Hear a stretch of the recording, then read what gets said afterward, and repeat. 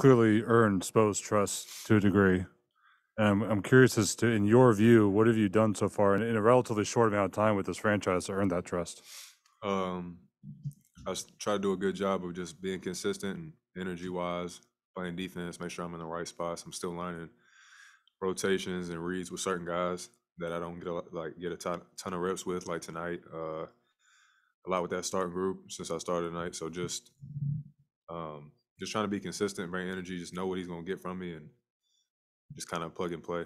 And outside of Jimmy, you've clearly enjoyed running the floor, especially when Kyle's out there. Yeah. Is this just the kind of team where you know if you run hard down the other side, you're gonna get the ball? Yeah, I mean, that's part of like one of the jobs I have is, is him trusting me is just getting down the floor. I try to do my best of being consistently one of the first guys down the floor just to create space and keep the tempo up.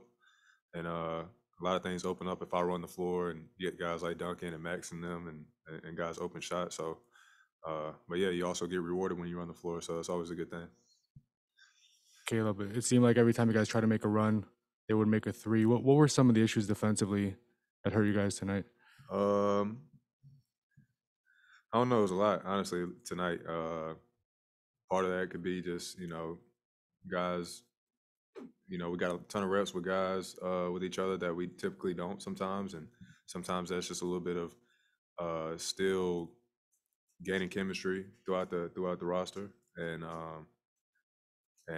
yeah, just miscommunication and things like that. You know what I mean? We got to stay locked in, especially with a team like that. They feed off mistakes, especially with someone like Jokic who passed the ball so well, and those guys cut so confidently because they never know when the ball's coming. So everybody cuts to score. So those are tough teams to play when everybody cuts with a purpose like that. So uh, whenever you aren't locked in for possession or zone out for possession, that could be whenever guys get open look. So you know, sometimes they just we just have some stuff to work out, and we'll go through that on film and figure it out.